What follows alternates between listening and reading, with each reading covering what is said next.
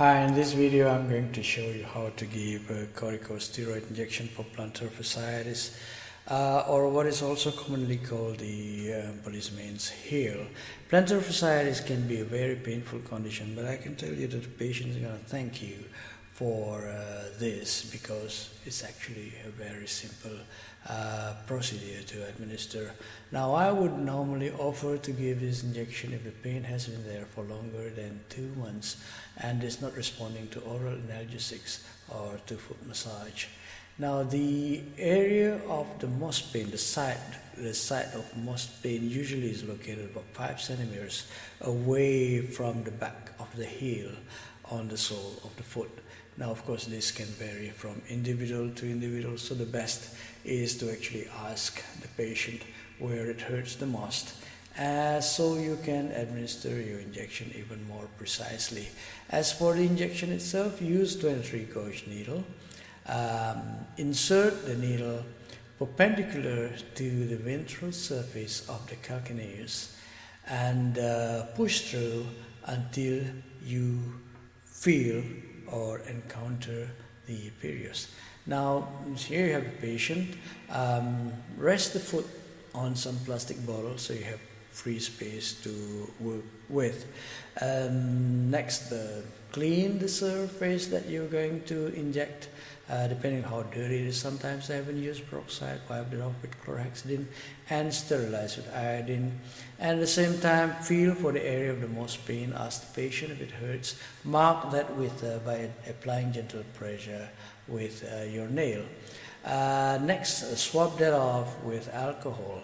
Now, be sure to swab thoroughly, as you know, the ventral, the heel or the foot sole is not always the cleanest area or surface you can work with. Now, as you see here, I'm spraying lignocaine instead of applying tibial block. Now, which I find very tedious, so I get away with that by giving the spray, and in my 3 cc syringe, on top of the 1 cc of triamcinolone, I actually add 2 cc of lignocaine. That should numb the area enough to allow me to give painless injection. And so I push through until I feel the periods, push the plunger, gently withdraw the needle, apply gentle massage, and then comes my band-aid plaster, and next I cushion that off with some gauze. And the other thing that I also do is to actually treat this as if it were an ankle sprain. And what I mean here is I immobilize the joint by bandaging it. Now, by immobilizing the joint, limiting the movement, and giving the heel a chance to rest, you also give the opportunity for the lesion to heal.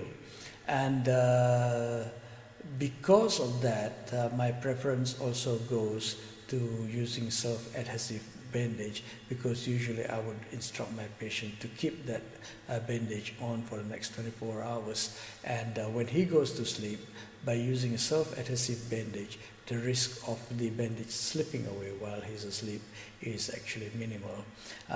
Observe the rule of always bandaging from the middle to the lateral, and also moving from distal to proximal, as that is much better for the circulation. I think that's about it, and thank you for watching. I hope that helps, and I wish you all the best with your injection. Feel free to feedback me, and you have a nice day. Thank you.